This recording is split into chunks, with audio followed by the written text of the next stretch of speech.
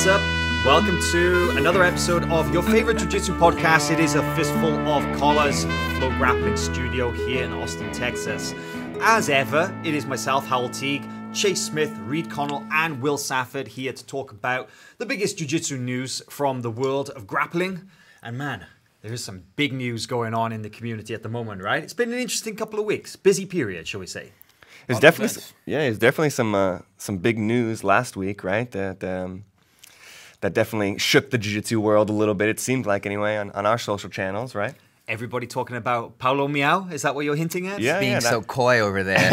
I don't want to give it away right away, you know. So no, you teased it, and you're definitely right. Everybody's been talking about Paulo Miyao. We're going to get into that today because I think there's a lot to unpack about that particular story. Totally agree. Right? A lot of things people don't understand, I think. So I think it's a good opportunity to really lay out exactly what happened, and because it's been a long time coming too. It's been the thing that happened 2 years ago, so. Lot to unpack. And there's a lot of, shall we say, like you said, maybe people don't really understand the situation correctly. So let's get into that. But man, it is a busy period. September seems to be a stacked month for us. We've had a ton of live events. We've got a bunch coming up real quick. This weekend, you can probably tell by my sweater, for those of you who can see, New York. It is the Nogi Pans this weekend. We're going to be hitting up IBJJF Nogi Pans. And well, I don't know about you guys, but this seems to be the hottest and the most intriguing Nogi Pans probably for the last couple of years. Man, I'm super hyped for this event. There's going to be the most names, the most stacked black belt divisions, at least in the last 2 years. And one name, though. One name really jumps out. You got to wonder, is it the Gordon Ryan effect? Did he really just sort of catapult this into a new dimension? What do you guys think? Well, one thing about Gordon is you know that whenever he puts his name into something, of course, it's going to get a lot of attention, right? So there's definitely that. But he's, of course, not the only athlete I'm paying attention to this weekend. I'm always looking forward to seeing Jackson Souza compete. And he's going for a three-peat here. He's won gold every year since 2014. I like that word, three-peat. Yeah. It rolls off the tongue nicely, huh? Yeah. Did you come up with that? You can write that down if you want. Joao Miyao going for the five-peat. That's though, true. Right? That's a little bit. That doesn't. It's roll a bit off. clunkier. That's a bit clunkier over there. I don't know. What this is our third year streaming Nogi Pans? No, fourth. This is our fourth year. Because we've done it every year since 2015. Wow. 15, 16, 17, 18. So this will be the fourth And year. it's true. It does seem like it is a good progression, right? You said this year, it seems like it's just so huge, maybe because of Gordon Ryan, but it does also seem like it's a natural progression every year. It seems like the tournament's gotten a little bit bigger, a little bit bigger. Oh, 100%. The teams in New York, right, are getting a little bit bigger, a little bit more competitive and things, more teams and stuff. So. I remember when it used to be just a one-day event. It's 2 days now. So it's growing, the growth of jiu-jitsu, and I'd like to think that we play a small part in helping spread that message right there. But there's some really good names signed up because the divisions, you've been to this event too, Chase, right? The divisions, they always used to be a little bit smaller than there was like one elite guy, one or two per division, and then a lot of local East Coast athletes. But this year we're seeing 3 to 4 or 5 big names in each division. I just put out today this article, 6 dream matches we want to see. I'm particularly excited about the potential matchup of Dante Leon and Enrico Coco. Nice. 2 guys Ooh, that are that's a good one. super, I say, contrasting styles. It's kind of a tried and true, maybe overused phrase, styles make fights, but those 2 guys couldn't be more opposite, I think. And Enrico Coco he's really into the heel hooks, right? He is. So it's a little bit of he can't reap, he can't use his heel hooks, obviously, but he's also got like a great headlock sequence and just like dynamic passing. And mostly what he does that I think is sort of maybe intangible in some ways is he redirects energy really well. He's kind of slinky. He's like water. Slick. And Dante's just like, on the other hand, a powerhouse beast. So that's actually a really good breakdown of Enrico's style. He does have a very fluid style of jiu-jitsu, right? He's a good wrestler too. He is. Now, you guys hit up his gym in Florida Zen Jiu-Jitsu. a while back. That's an appropriate name for Enrico, right? Yeah. I think it's been Zen Jiu-Jitsu. I think his family has owned it for a long time too. So he shares a space with them. They have a Taekwondo school. That's how he got into martial arts. Lifelong martial artist. Yeah, and actually, I just learned this the other day that he met Vagner Rocha, and that's how he got the Fight Sports connection in like 2011, I want to say. It's Fairly recently? Not recent, but like he didn't come up under Cyborg. He was already established and fighting black belts at that time. That's interesting. And to be honest, you couldn't get 2 contrasting styles more than Vagner and Enrico, right? Enrico takes what comes, and Vagner They could do like a pounds it out buddy of cop you. thing, though. They could do some sort of buddy cop show. I could see it. I'd Good watch cop, that. bad cop. That's like a perfect thing for them, I They're think. trying to track down AJ Agazarm. Is that the? The Florida boys on the loose. Man, I hope the guy who makes Don Janaher does a fake trailer for that. Oh my Enrico and God. Wagner rolling around Like after a AJ Chips Agazarm. smash up. Shout out to Don Jonaher, by the way.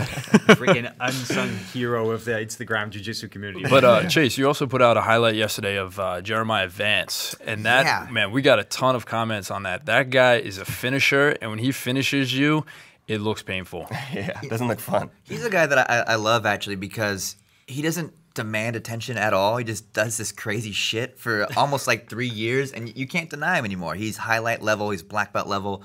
And got his black belt this year, right? This year, I want to say American Nationals might have been his debut. Maybe he did some regional event that I didn't see, but he did quite well at American Nationals. I think he hit a buggy choke there or a bunny choke, some crazy thing. So It's Some that crazy weird, choke. yeah, Yeah. it's like a weird, like from underneath bottom side control, like a weird rubber guard style reverse triangle thing, and he put the guy to sleep. He goes right to it too. He's looking for it, right? yeah, it's very relaxed, very smooth. So But I love the next generation of 10th Planet that we're seeing come out, recently. PJ Barch looked great. Another guy, Keith Gregorian, I believe is how you say his name, and Jeremiah Vance. Like everybody knows about Geo and Boogie and everything like that, but there really is like this new wave of 10th Planet guys that I think that are making a lot of noise and are super exciting grapplers. You know what I like as well is the fact that a lot of the talk about 10th Planet style is the submission only, and they're really about that movement, embracing the leg lock system and stuff.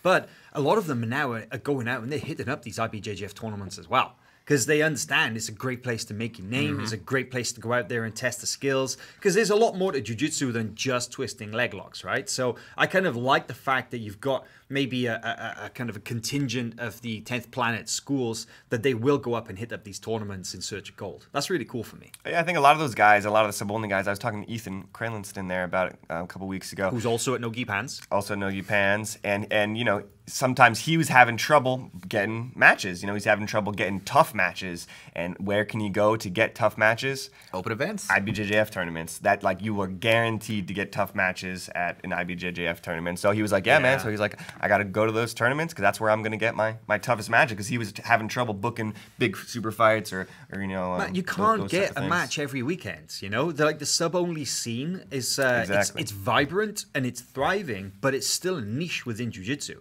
And there aren't that many guys out there, operating at that kind of level. So if you're a high-level submission-only guy, let's say like an Ethan or some of these 10th Planet guys, and you're looking for those matches, you're going to be ended up going up against the same guys over and over, because there's a very limited pool of people to draw upon. But like Ethan's jumped into the brown belt featherweight division here at No-Gi Pants, and there's 16 guys, and he's got guys in his division like like Malachi Edmond from Team Lloyd Irvin, Junior Ocasio from Unity, Thiago Abuj from Unity. These are some really solid names, So No, I give a lot of respect to the guys who put their hat in for IBJJF and sub only. So, for example, Gordon, right? This is not his wheelhouse. He's a sub only guy, but he's out there. I think it kind of shows that like he's willing to explore. He's not hiding behind a rule set, and it just makes someone like more well-rounded overall. So. Man, a really interesting statistic. I thought this was fantastic. We highlighted this in our No-Gi Pants preview about Gordon, right? Of course, you think of Gordon, you think of Danaher Death Squad. You think of Danaher Death Squad, you think of leg locks, okay? But in the last year, calendar year, right, going back to September of 2017, when Gordon won the ADCC 88 Kilo Championship and then took silver in the Absolute, he submitted Keenan Cornelius, Romulo Bahal, Yuri Simoes, and Craig Jones, all of those with IBJJF legal techniques. There it is. Just That list of competitors alone is insane. But to do that without his bread and butter, leg lock game, that's even crazier. I feel like he's just playing whack-a-mole with the doubters. Like, all right, I'll do an IBJJF event. Like, what else can I do? Hands tied behind my back. I mean, like... No, yeah, right. I remember when he fought Joe Bays at Submission That's Underground. right. He purposely didn't do leg lock. Yeah, exactly. He said that because Joe Bays is known as a leg locker, and it seemed like at that point Gordon was getting a lot of heat for only being leg locker, so he said that he really wanted to prove a point and submit Joe Bays without a leg lock, and he did. Took his back, right? Yeah. That was one of the things with Gary. Gary was always game. He came out in the gi, no gi, IBJJF, didn't matter. He was down for anything, and like, how awesome is Gary? Everyone loves Gary. So Well, Gary came to leg locks very late too. Or not too, but he It's didn't, true, a black belt. Yeah, he didn't start doing leg locks until he was a black belt. Yeah. I mean, it's a bigger question, isn't it? It's a bigger discussion, I should say. It's about that whole style versus style thing. If you want to be a top jiu-jitsu guy in the world, you've got to be prepared to do a bit of everything. Whether it's gi, no gi, whether it's submission only, whether it's points, whether it's ADCC rules, IBJJF. And, there are people who have made their names in one specific area, but the best guys in the world competed regardless. When you think of GOATs, you think of IBJJF champions and ADCC champions. That's absolutely true. But they've all dabbled. We've seen guys like Buchecha and Roger Gracie in submission-only matches. We've seen them win in points matches, Even going way back to guys like Marcelo Garcia. Won ton of points tournaments. He also competed submission-only, like way back in the day. It was out there. It was a thing. So... I love the fact that, if you want to really go out there, you can't limit yourself to one style and call yourself the king of that. You have to be able to branch out, right? So. Yeah, reminded me of that, or what a good match, the Johnny Grippo, John Calistine match was there. It's kind of exactly what we're talking about, those two different worlds colliding, Johnny being the points guy and John Calistine being the sub-only guy. Yeah. That was a pretty good match, though, right? It was fun. That was a good one. Johnny was working his ass off. Yeah, Johnny was just attacking. Man, John said to me earlier this year when we interviewed him, though, that he's in the same position, that he's struggling to find matches. Because, he's so good at sub-only, not that many guys want to go up against him. But he's in a position now where he's like, actually, I want to do points tournaments because I want to prove to people, hey, I'm not just some sub-only dude. So I think, man, we just keep mentioning it, but ADCC trials this year are going to be fire, right? Because there's going to be so many guys coming through, try and get into Worlds next year. Yeah, can't wait. Can't wait for those to begin.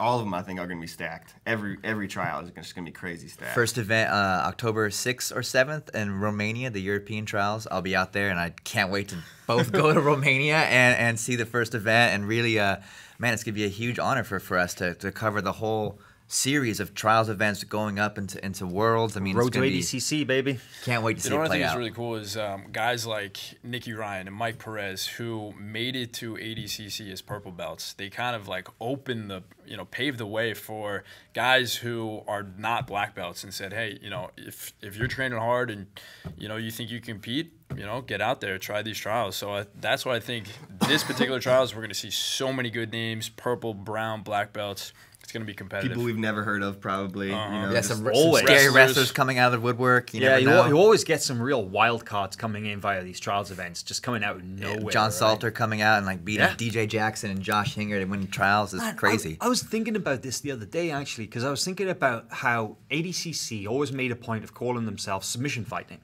not submission grappling. Submission fighting. And in the early days, and they very much kind of played on the style versus style thing, because ADCC has been around since the late 90s, right? And that was the era when MMA it wasn't really called MMA still. It was still like no holds barred, and it was like it was like a wrestler against a jiu-jitsu guy, and then a Muay Thai guy against a karate guy, and it was a lot of that style versus style. And ADCC was a similar vein, and they had judo versus wrestling, wrestling versus jiu-jitsu. And they brought a lot of MMA guys in as well. Tito Ortiz, Jeremy Horn, Matt Hughes, Mark Kerr, all these massive names from that kind of like that 20 years ago era of MMA. They were all competing at ADCC. And I was wondering, will we see any high-level MMA guys come into ADCC next year? You always get one or two, right? Well, the undefeated Chael Sonnen might return, so that's what I'm looking forward to. Yeah, we had Benson Henderson in 2015. Right? He's done it a bunch of times. Yeah, maybe 2013 as well. Too, what about Conor McGregor? I think we can dream. That'd be sweet. No, yeah, but it seems like, right, because it used to be ADCC was kind of like the launching place for an MMA career a lot of times, especially those early in the 90s and early 2000s and stuff. Not so much the case anymore. It seems there's kind of like a, I don't know, different way that people are making a name for themselves in MMA. I don't know, actually, up until relatively recently, that did happen. 2015, it's still Rodolfo won ADCC and then immediately signed an MMA contract. Basically, he was scouted at that event. I remember there was a Japanese dude kind of floating around inside the arena, and somebody kind of whispered to me. They were like, "Hey, see that guy? He's basically here to sign MMA guys, or to sign guys to an MMA contract, I could say. And Gabby Garcia and Rodolfo both signed contracts after that weekend. Was Gilbert Burns in a similar position? Because I know he medaled at ADCC. I don't think he took first, but then shortly after that, he went into MMA he's as well. a bronze medalist at ADCC, but he's won no-gi worlds more than once. There are a bunch of guys who dabble, right? I mean, Davi Hamos has got like about 6, 7 MMA fights, I believe. He's an ADCC champion. So there's definitely guys who kind of, are in both worlds, like a foot in both. Jake Shields, a great example. But I'm wondering, will they pull any kind of like guys you don't necessarily... Current fighters. Yeah, exactly. Yeah. Any MMA guys, you don't really think of them as like, he is like a part of the grappling community, but he comes in and... That's what I was trying to make a point of, like the MMA world seems different now. It's like less about like going to I don't know, prestige, and more about like making some money. Yeah, exactly. Making that money. like talking a big game, right? Like that's the way to make more money. I don't know if I don't follow MMA as much as I used to, and correct me if I'm wrong here, but I know you guys are fans. Tell me what you think. But when I look at MMA nowadays as well, I don't see that many people flying the flag for jiu-jitsu. And I'm not sure that there'd be that many high-level MMA guys who would be like, you know what, I want to come back and I want to show what I got and show my jiu-jitsu. Am I right or am I wrong? Kind of see that too. I mean, it's so like, to be a good martial artist now, you have to be so well-rounded. So I don't know if people are not pursuing one martial art for a longer period of time like they used to, and then adding other things to their kind of skill set, or they're just, they're MMA fighters. They do everything. But I noticed that as well. What do you think? I think, there are certainly guys that fly the flag. I think you have Gilbert Burns, we mentioned earlier, Dylan Danis, of course, and Rafael Lovato. There are plenty of guys that are great. But I think it's been shown that a little bit of jiu-jitsu can stop a lot of jiu-jitsu. And so MMA fighters, they learn the basics. They know how to avoid some submissions. And there's so much they can do in an MMA format that just negates jiu-jitsu that it makes more sense to just not be a specialist, I think, at this point. Yeah, you have a couple of other guys, Ryan Hall and Mackenzie Dern, of course, probably the best jiu-jitsu in MMA out there. And she Ryan's been pretty vocal in his disdain for jiu-jitsu in general, though, right? Competition, right? Yeah, sport jiu-jitsu. Yeah. Kind of falling out of love with it, which is a shame because I'd love to see him back. Oh, absolutely. Yeah, he would be perfect. But I don't know. It's an interesting question, but I would really hope that there would be some guys in the MMA world. It sounded like Kevin Lee wanted to get back into the jiu-jitsu world. And, it sounds like some guys are definitely teasing super fights and teasing that they'd be interested in grappling certain people and stuff like that. So I do hope to see some MMA guys. Maybe Tyrone Woodley will break in his new belt, his new black belt. Man, he looks so happy with that, right? I think he got like the UFC belt tied around his waist again, and he's just whatever, job done. Gets the black belt thrown at him, and he's like, wow. Yeah, he's stoked. That's cool. It's a cool moment for sure. That was really nice. Yeah.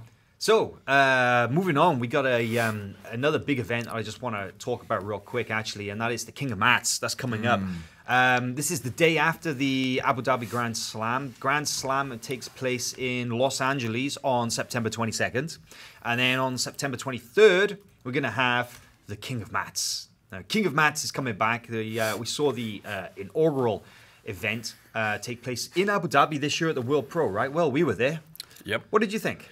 I thought it was awesome. It was fast. It's a really fast-moving event, and it's round robin. So you get to see these outstanding names, everyone go against each other, and quickly too. There's no stalling or there's no riding out matches. It's 6 minutes, boom, the next one's up. And we got to see, in that one, we got to see lightweight and middleweight, and then this one's going to be the heavyweight. So. Actually, they had heavyweight in Abu Dhabi too, right? They had light, middle, and heavy. Oh, wow. All right. Yeah, because remember, like, Trans won. He fought Cyborg. Trans basically won it with one leg. Because you got meniscus problems, right? Basically, Trans has got, like, basically his leg is hanging on by, like, a tiny little thread right now. He's had, like, a ton of surgery on his knee. And it was amazing. Alexander Trans. Oh. That's why he's not really been in action, because his knee is really, really jacked. Mine's also hanging on by a thread as well. I didn't win King of Max, though, unfortunately. Now, could he use the prize money to get it fixed? So, yeah. The criteria is you have to have one World Pro, and then it goes down to win a Grand Slam, and then from there, if there's still any open spots, they fill in someone that they think is good for the job, right? Yeah, you hit the podium at a World Pro or a Grand Slam, and you kind of But it's all the names you want to see in there, you know. It's 100%. Let's start a little. At least the ones they've announced so far. You've got. I think we're gonna go. I think there's gonna be 10 in total. I think we're still announcing a couple, but we've got some big names so far. So there's guys like Herbert Santos, Adam Wardzinski, Tanner Rice, Gerard Lubinsky. Gerard Lubinsky is a little bit of a dark horse, not that well known on the international scene. Just to let people know, he's a black belt. He's from Poland, as you can probably tell, Lubinsky, but living in Brazil for the last couple of years. Black belt under Leandro Lowe. Now, we've seen him in action, That's right? The Rio Grand Slam. Guy's a freaking monster. Gigantic Oh, man. he's huge, and he's athletic. He looks like a jacked Nicholas Marigali. He looks like if Marigali was like ouch, Nicholas Marigali. But it's like if you took a bicycle pump and just like did that to Nicholas Marigali and it was shit, he got like it was inflated. That's what Jared Levinsky is like. And he took us by surprise because he's a relatively new black belt as well. He beat Igor Silva in the final. Right. The guy who's won everything last year in the UAE, #1 ranked black belt. And that was, Passed his guard. I think, only lost maybe in the season. So He's training down at NS Brotherhood, right? Yeah, so we met him there, right? He's got a tough room. Oh, is that where you guys met him? At training with Leandro there? Yeah, super nice guy, very smart, and he was scheduled to compete at the World Pro and in the King of Mats. The one just passed. And he didn't make it because he actually was in a car driving to the airport to catch his flight. And they got stuck up on the highway. Basically, a guy in a motorbike pulled up alongside the car, armed, robbed them of everything, took the backpack with all his passport and his plane tickets in and everything, and he missed the flight and he couldn't go. Oh, man. Yeah. Brutal. Welcome to Brazil. Yeah, for real. Jeez. Anyway, Was that that's your first 4. Oh, okay. And then you got another 4, Jackson Souza. Man, what we could say about Jackson? No introduction necessary. Yeah, animal. Ricardo Evangelista of GF Team, the big man. Ooh, he's a tough guy to handle. Yep. Hudson Mateus, which I think is a really intriguing one. Middle heavyweights and one of the smaller guys in that division right there. But by all accounts, his grips are like ultra heavyweight. He's got like the meanest grips in the division. And Gabriel Arges. Wow. Another smaller guy. Freaking middleweight world champion, man. That's who knows? We haven't seen Gabriel in a couple months, so maybe he's packing on pounds. Instagram seems like he's been getting jacked lately. Is he? Okay. Yeah. Still, he's going to be going up against guys like Evangelista, who's like 115 kilos or something. Yeah, but Arges is so technical, man, that I have no doubt that he's going to do really well. Man, you know who I'm excited to see, though? I'm most excited to see which Herbert Santos of course. Shows up. It's always the question, right? So at World Pro, the old Herbert Santos showed up, who was just flipping people around and on fire. So diving hopefully on submissions, we'll see, yeah. Man, that is a good question because you never really. Yeah, we haven't seen him in a little while, right? Yeah. I mean, I forget when the last. He wasn't at Worlds, so was the last time we saw him. Yeah, that's true. He's done some IBJJFs in Brazil, but he hasn't traveled for a while. No, okay. He skipped out on Worlds, which is a shame. But really interesting. Also anxious to see what his haircut looks like. This time he's always switching that up as well. If I could recommend the bleached hair again, or bleached goatee. Bleached goatee, that was awesome. That was an all-timer for sure. Are you picking Herbert? Is that your to win it? Yeah. I don't know. I want to see the other 2 names that are going to come in. I don't know what they are, but I do hope. I was kind of hoping that Nicholas Marigali would get in there. I don't know if he's but I'm always holding out for Nicholas Marigali because I just that's nice. fun. He's a world pro champion as a purple belt and brown belt. Brown belt. Double gold at brown belt. That's correct. Or, yeah. I'm not sure that's true. No, it is true because he beat Hudson in the absolute final. That's right. Okay. And that was the last year that World Pro they still had absolute division. Yeah. And this one's for 20 grand. Is that right? Ooh, you put me on the spot there. I think it is. Yeah, 20 grand for the winner. I think. King of Mats. It's a pretty chunky prize pot. The UAE JJF always has the best prizes. And the rankings race is, of course, in full effect in the Grand Slam, at least, not the King of Mats. So their season's just starting to really heat up. It'll be the second Grand Slam of the season. Right. There's a lot of good names in for Grand Slam already. We got guys like some of the guys will be competing in the King of Mats, but then you also got guys like Lucas Hulk. We have Kennedy Maciel. I'm excited to see him. Oh, you! I took it. I was building up to that. I was gonna say Marcio Andre is in. That. I just long range. Because it's all stored right here. Oh, you know who else? You've been waiting to. You're excited. That's why, right? Roberto Jimenez. Roberto Jimenez is coming. Brown belt. As a brown belt. Okay, I want to do Chalcensaurus. No. Wait. Who's in Roberto's division? Oh, we've got. So this is Jonatas Gracie and Roberto. sorry, Ronaldo Jr. Ronaldo Jr., the two Atos brown belts. Those matches would be insane. Those So matches it's are gonna be basically crazy. like I did say, right, that Roberto's face is probably up on the Atos wall, Yeah. wanted Yeah, poster. little I don't target think on it. Roberto's done himself any favors at the Atos HQ there, I feel like right? in a video game, he just went to the next level of bosses, and he's facing like the next scary guys. I think he's gonna do well though. The kid's on yeah, fire. yeah, So. for sure. So a Wait, lot. Can I to be commandeer the excited conversation? Just because I see this, Yeah. this thing right here, and we did mention Ryan Hall, and I did see this morning that Ryan Hall was booked to fight BJ Penn. Did you guys see that? Oh, that's I awesome. did hear that. Did see that. It's official, December 29th. What do you guys think about that match? I mean, what do you think? What are they? I mean, Kind of crazy stand because BJ, man, is I love BJ, but man, I can't say he's looked great the last couple of fights. last 4 or 5 fights BJ's that he's had. 39, man. 39. I kind of think that. But he how old should is be- Ryan Hall though? That's true. I mean, like 90. early to mid, early 30s, I would Early guess. 30s, and he I would doesn't have the imagine. experience that BJ Or Penn the has. wear and tear on his body, probably. That's true. Exactly. You know, BJ Penn has been fighting MMA since he was like, what, 20 years old? Legend. Right? It literally is a legend. I Oh, mean, for Ryan sure. Hall's 33, but that's you know, MMA years are like dog years, right? So BJ Penn's been fighting professionally for like 18, 19 years. That's a long And if I ass recall, time. Ryan Hall really his success was the leg lock game in Yeah. you know when he was in the fighter house In the and all Ultimate that, Fighter, right? he submitted a bunch of guys with the leg lock, yeah. So I'd be curious if he's going to pull that out against BJ and if he's got an answer for the leg And lock. I don't know if you guys have seen the Gray Maynard Ryan Hall fight. Yeah, But definitely. that is an incredible fight for a grappler. Ryan basically spams Imanari rolls. Yes, Yeah, but it's unreal. so fun And like to watch. spin kicks, right? He was doing a bunch of weird Yeah, spin kicks. and he was connecting with the kicks, too. He came out of it without like a scratch on his face, man. And Gray Maynard was so mad at him because like he thought he was like kind of running from the fight. But like I feel like if you're a grappler and you watch that fight, like it just like sings the success of grappling, you know. Nice. BJ's got some really good jiu-jitsu, though. You know, we were talking about course, Ryan Hall world as like a champion. representative The OG of jiu-jitsu. American. First American to win black belt worlds, man. That's insane statistic right there. And he was like 19 when he did that, you know? The guy who literally his nickname was the Prodigy, right? Yeah. So I want to see what his jiu-jitsu is like up against a guy like Ryan Hall, because it's a you know, we're talking about Clash of Styles, Sure, right? sure, sure. Ryan Hall and his very leggy kind of entanglements, kind of leg lock style game, great triangle as well. He's got those long skinny legs.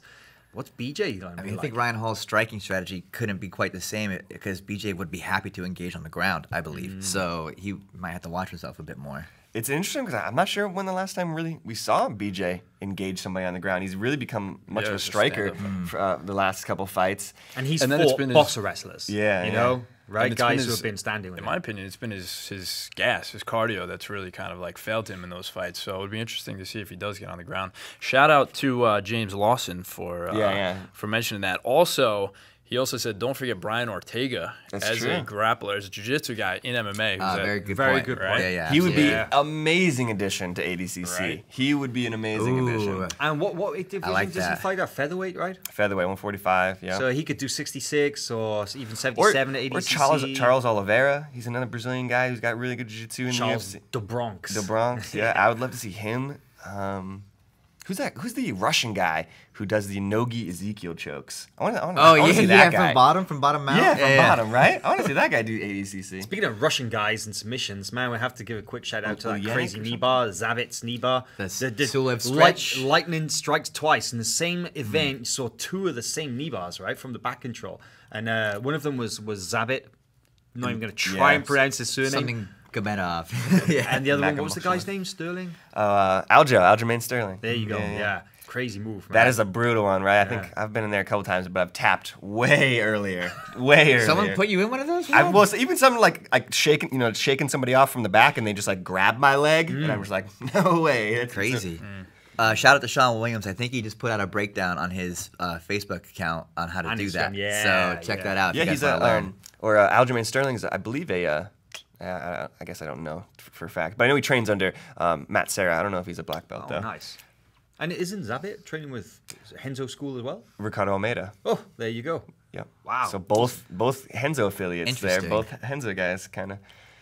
That's interesting. That is cool. Secret move. So, lots going on there in the international scene at the moment. We've got some stuff to get excited about over the next couple of weeks. But man, there was a big conversation topic. We teased it earlier. We mentioned it briefly. Right? Let's just find our way back to that a second because we had the UWW Grappling World Championships in Kazakhstan and take place on September 5th through 9th, or 6th through 9th, I should say.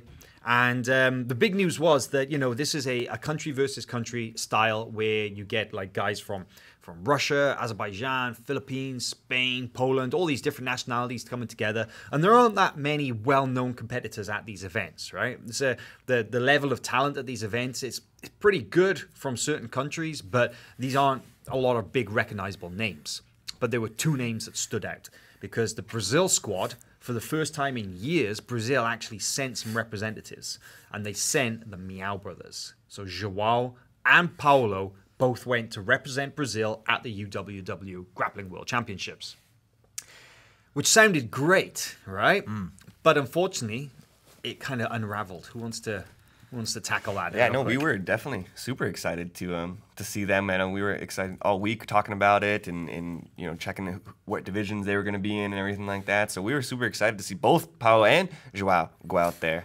The problem is that it's a WADA affiliated event. And so I have to be very careful in my language here because it's a technical thing. But Paulo was still under suspension from his previous doping violation at the 2016 IBJJF World Championships. Yeah, so just to explain for people, because a lot of people understand that Paulo was, he had a doping incident, and it relates to the World Championships 2016 when he won gold, and then he was later stripped. Now, this didn't come out until I believe like April, May in 2017, because the investigation process, the arbitration process, the appeals process, everything that kind of gets done behind closed doors. And then when they make their final judgment, that came out a long time after the championships actually happened. So Paulo, he popped for clomiphene, which is a banned substance under the WADA code. And he got a 2-year suspension. But then it's not 2 years necessarily from exactly when you competed and when the test happened. The suspension was through until September 29th of this year. So just a few weeks away. Literally 3 weeks out. 3 weeks from the end of his 2-year suspension, he went to compete at the UWW World Grappling Championships. In that, basically to your time, he hasn't really competed too much anywhere. He did done a few. He did the here and there, some super fights and ADCC. Basically, non-regulated events. Yeah. Well, there aren't that many. There are only a handful. IBJJF and UWW are pretty much the only two WADA signatory events in grappling or jiu-jitsu. So he went to competed in Abu Dhabi World Pro and stuff. They aren't necessarily bound to honor that suspension. No, he didn't do World Pro, he did the Grand Slams. No, he did World Pro. Didn't do Grand Slam, yeah. Oh, Makes you wonder how he even signed up for this competition. Like, he's not a name that you just gloss over and say, oh, who is this guy? Like, like you said, there's not many names in there. There's probably literally two names that jumped out at us in the all registration, and they were João and Paulo Miyao. It's not like it was a secret that they were doing this. To me, it seems like a bit of a, I don't want to be too critical here, but maybe a letdown or a failure from UWW by allowing him to compete, by even allowing him to register. Well, the process obviously failed everybody involved, right? Because Paulo has held his hand up and he said, I didn't realize that my suspension was valid in this event. Because he's competed in other events with no issue. He understood that he was banned from IBJJF, but he thought that, he says, in a statement to us, that he believed that his punishment was only valid for IBJJF tournaments. So you have to think that if he goes to IBJJF and he tries to sign up, he just can't. They just don't accept his registration. Now, if you're on a banned list, an international banned list from USADA/WADA, then UWW shouldn't have even accepted his registration, right? But then there's the question of the people who recruited him for the Brazil team, who sent him to Kazakhstan. You're going to represent Brazil. Did one of them look into the fact that he might still be suspended? Did anybody ask? I mean, I doubt he found that event under his own volition. I mean, I don't think anyone's dying to go over there. He was invited. Yeah, exactly. Yeah. And then he actually had a fight. He had a match. He had a match. He won the match. And then what? At that point, they said, "Oh, wait, we can't have this guy here." Is that really what happened? Yeah, exactly. They allowed him to step onto the mat and to compete. So this opens up a real issue now, because if he'd just gone and if he tried to compete and they'd said, whoa, hang on a second, you're in Kazakhstan, but you better not go on that mat because you're under suspension. fine.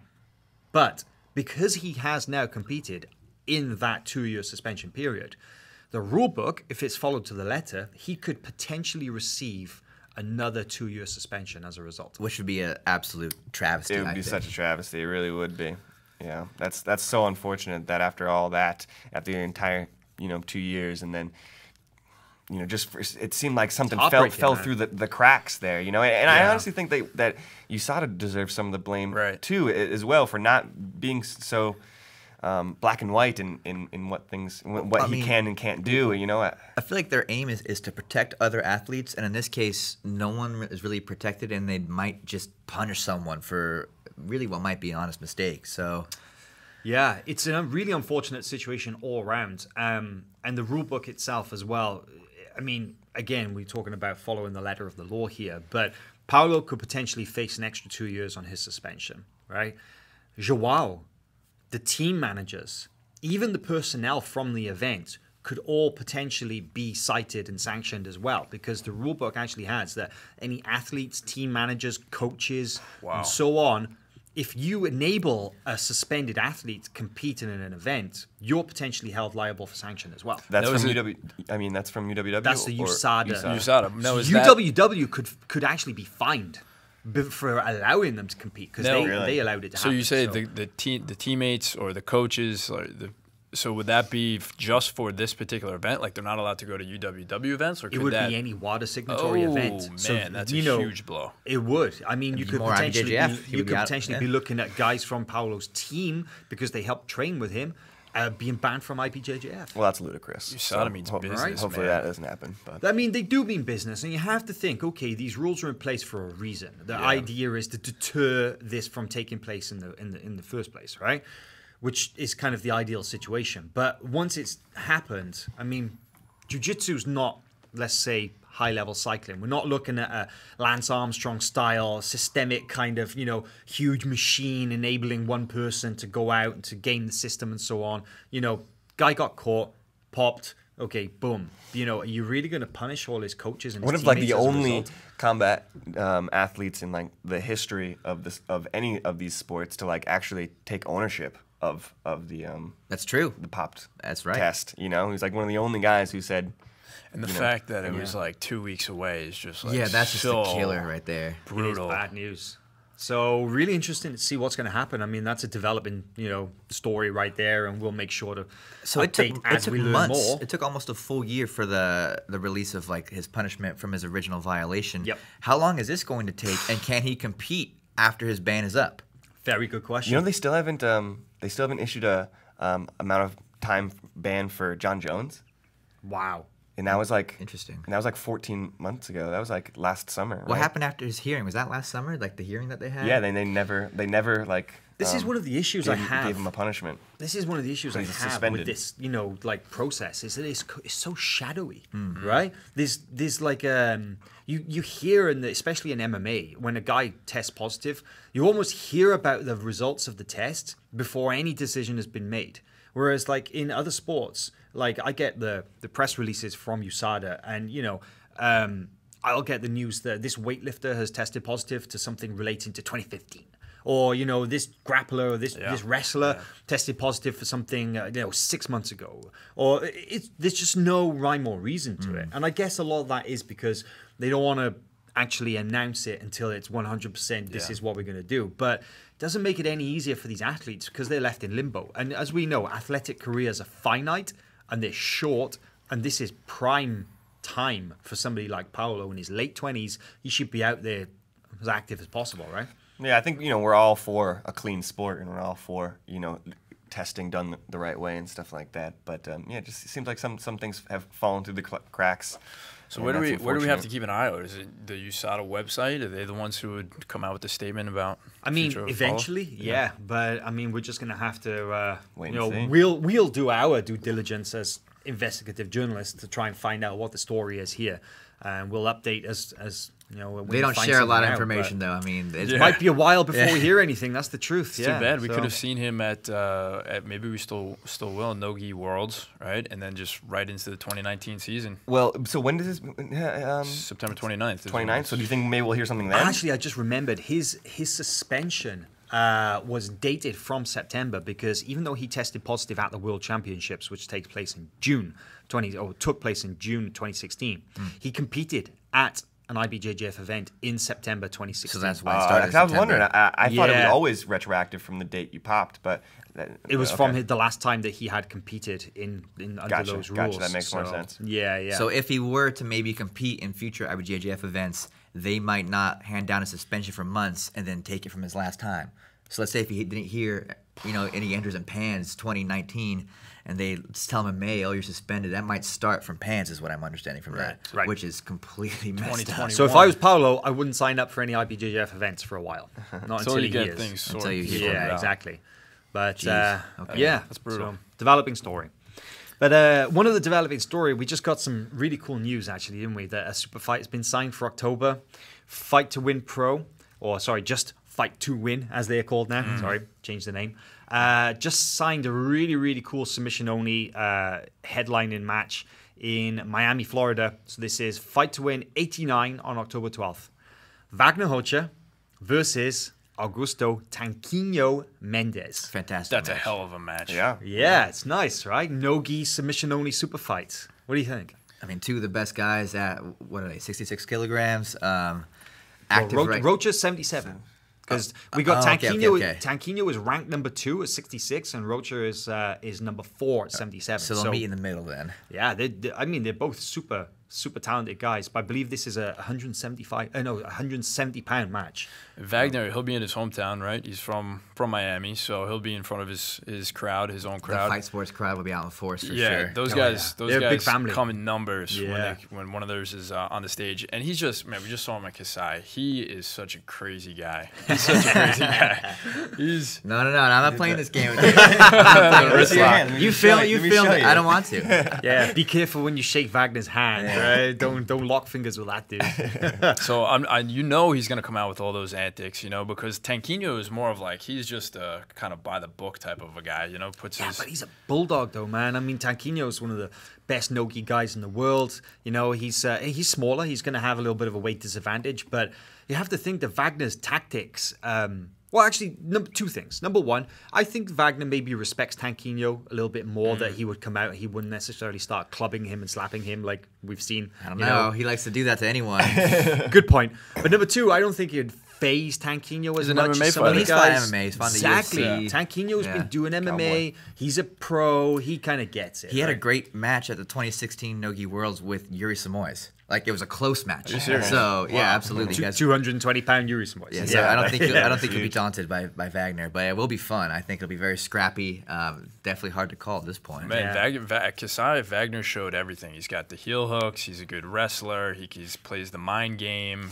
He can go deep into a tournament. And he's a veteran of Fight to Win. I mean, as is Tanquinho, but I think Wagner's appeared more. Yeah, I remember Tanquinho won the title because I believe he's the title holder, right? It's a title match. It's for it. Well, Tanquinho had the title, and they then he relinquished the title because of contractual Gotcha, issues. He gotcha. went off, but now these guys, they're actually fighting for the vacant welterweight title, which was Gary Tonan's. So Gary's now focusing on MMA, right? So he's stepped away from the grappling scene, and but the word is, and this is a direct quote from Seth Daniels, CEO of Fight to Win, that Gary can come back and challenge the winner if and when he's available. Anytime he wants. I'd like that. Yeah, I think Gary would whenever totally you be want, game. Gary. Gary yeah. sees someone else walking around with his belt, he'll be on the mat in no time. Gary. Happy belated birthday to Gary Oh, Tonin. shout out Gary That was yesterday, Tonin. Shout out Gary Tonin. Yeah. But Wagner's, we talked about how he is, notoriously chippy and stuff in his matches, and you definitely don't want to give that guy any room to start, because man, he can take it into deep waters, right? Yeah, he's got all those crazy chokes too, right? He's got like I don't know what this. They call one? it the muffler. Yeah, and this one, and he chokes people like this too, like that. Those are crazy. He is, but Wagner made his name especially over the last couple of years in the combat jiu-jitsu arena, right? Probably the guy that you associate most with that style, right? Certainly. The open hand slaps jiu-jitsu kind of thing. I feel like he's like begging people to fight him in combat jiu-jitsu. He's like, please, let's do a combat jiu-jitsu match. His last match, man. I don't know if you guys saw that, but that was tough to watch. He was just like he had this guy XFN 21 mounted, again against Alex Marin. right? That was on Flow Combat. If you didn't see it, he actually at one point hold his opponent's shirt rash guard up to slap their belly and get Give him a raspberry. Little more sting to it. Fantastic. It's jiu-jitsu. It's great. I mean, we joked about it. We said that, you know, Vagner is a nasty man. And he's not. He's a lovely guy. He's a great guy. Except in a match. No, Oh, yeah, he's nasty. somebody said, I forget where I saw it, or when he said it, it was like a Vagner Rocha, the nicest guy on or just off the mats. Yeah. Whatever. it was. Just off the mat. You will, I mean, Chase right here, you rolled with Vagner, right? Yeah, he was super cool. It was at ADCC, and of course, I wasn't gonna challenge Vagner at all. He was about to compete. I didn't want to, damage him at all. Yeah, but, sure. he was able to flow and have a good time. He's laughing. You could tell he just loves jiu-jitsu. But then he knows how to turn it on. I don't think there's anything personal behind it. I don't think he's even angry. In fact, he's smiling the whole time, which is terrifying. But he just knows how to. How old is Vagner? Does anybody know? 36? He's 36. I want to say. Approximately, yeah. And he's not a kid. He's still been around. Yeah, but he doesn't look at all like he's slowed down a beat. Looks like He's prime. 36. Man, he's in insane shape. Mowed down people in the round robin event, no problem at Kasai. Yeah. He's got a gas tank that doesn't stop. And I remember it was Jake McKenzie. So Jake McKenzie is one of Canada's top exports, right? Amazing black belt from Nova Scotia. But he's been traveling in the world for years.